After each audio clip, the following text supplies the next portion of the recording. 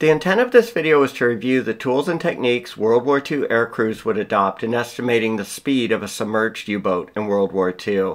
This is a Part 16 video in the channel's Bombers vs. Submarines Battle of the Atlantic series. The tools and techniques aircrews adopted for estimating a submerged submarine's position and direction of travel was covered in the channel's Part 12 video as shown in this image. During the transition from surface to subsurface, U-boats will switch over from their diesel engines to battery-powered electric motors. The German Type 7 U-boat's propellers were powered by either two 6-cylinder 1400 horsepower diesel engines or two 500 horsepower electric motors, as discussed in this declassified April 1944 Chief of Naval Operations document titled German and Japanese Submarines and Their Equipment. All of the images shown in this video are declassified.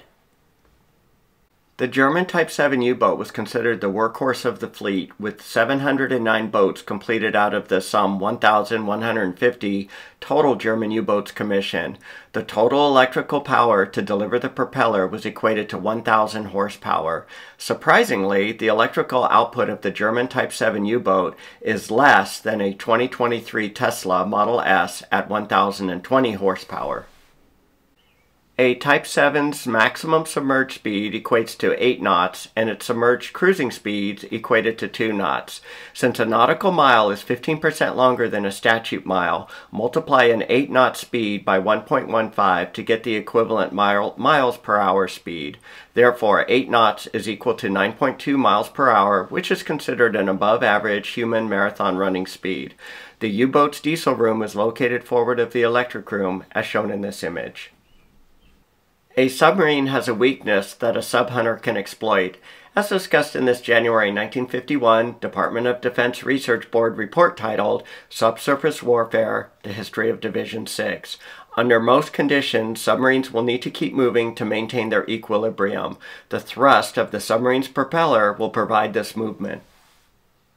To estimate the submarine's underwater speed, the aircraft deployed sonobuoys would need to be within the range of the submarine's noise-emitting propellers, and the propeller's rotating noise would need to be loud and clear enough to count the shaft's RPMs.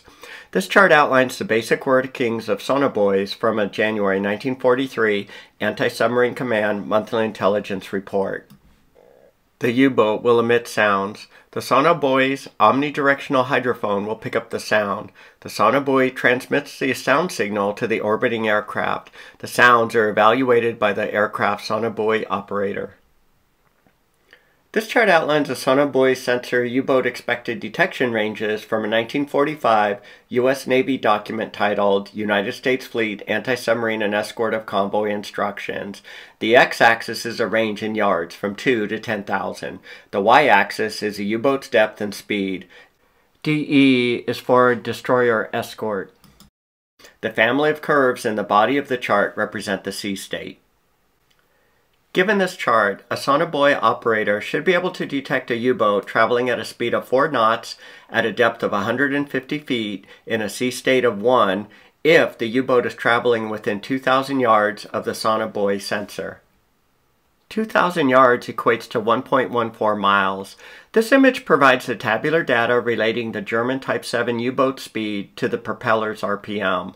Tables are provided for a surfaced U-boat running on diesel and a submerged U-boat running on its electric motors. The data has been replotted for ease of discussion. The x-axis is the U-boat's propeller RPM from 0 to 500. The y-axis is a U-boat speed from 0 to 18 knots. The curves in the body of the chart are for a surface U-boat and a submerged U-boat. For example, a Type 7 submerged U-boat's propeller is spinning at 200 revolutions per minute, then its underwater speed would equate to 5.3 knots. Couple observations from the chart and data. Submerged U-boats will need to increase their propeller speeds by around 40% to match the U-boat's surface speeds. A submerged U-boat will exhaust its battery power in 70 hours if traveling at 1.08 knots and 1.9 hours if traveling at 7.78 knots. The relationship between propeller RPM and U-boat speed is roughly linear. Therefore, a Type 7 U-boat speed can be estimated as 40 RPM for every knot in speed. The electric motors make less noise than diesel engines at speeds less than 10 knots. German submarines have a low RPM to speed ratio. This reduces their noise output to half the motor noise of other submarines. A propeller speed of 90 RPM provides the best silent running speed. A 90 RPM propeller speed equates to a submerged speed of 2.2 knots. Anti-Submarine Command adopted tools to assist in training aircraft crew members on sonobuoy usage. This image from a January 1945 Chief of Naval Operations and Bureau of Aeronautics Naval Aviation Bulletin describes a sonobuoy training aid. The aid includes records of sonobuoy operators would likely experience during combat operations. Let's listen to the sounds of the sonobuoy speed module. There is a simple test within the module. You will need a stopwatch, pencil, and paper. A submarine's propeller beats usually correspond to the turns of the propeller shaft. There is one beat for each turn of the shaft. By counting the beats in 1 minute, you can learn the RPM of the sub and have some indication of its speed. For instance, American fleet-type submarines make about 20 RPM per knot when submerged.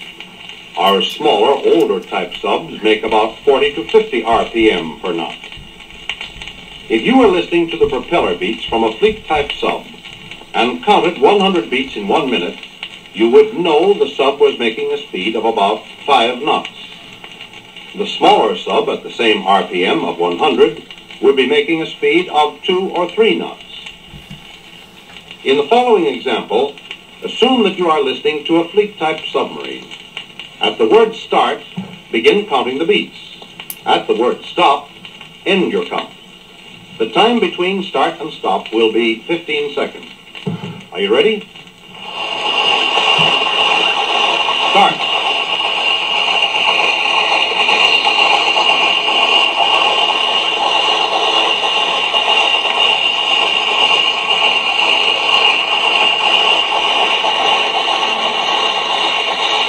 Stop. That count was for 15 seconds or 1/4 of a minute. So, to get the RPM, or revolutions per minute, multiply your count by 4. The correct count for 15 seconds was 30. Multiplying this count by 4 gives 120, the correct RPM of the sub in this example.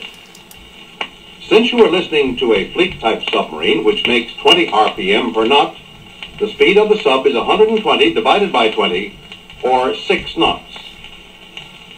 In the following examples, count the propeller beats for 15 seconds by a watch or clock.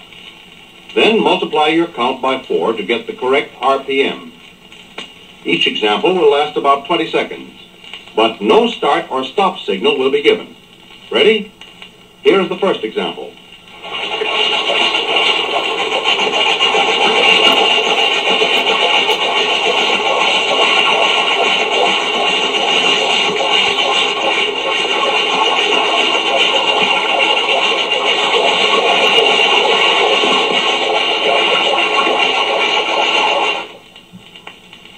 The correct RPM for the example was 150.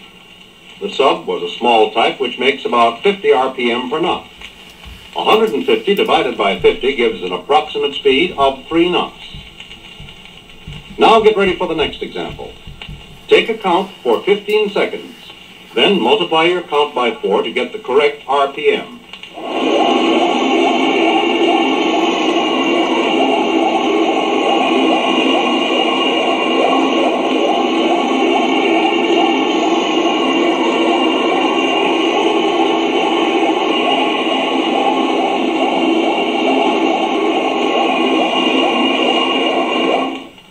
That was a fleet-type sub. It makes about 20 RPM per knot. Figure out the sub speed.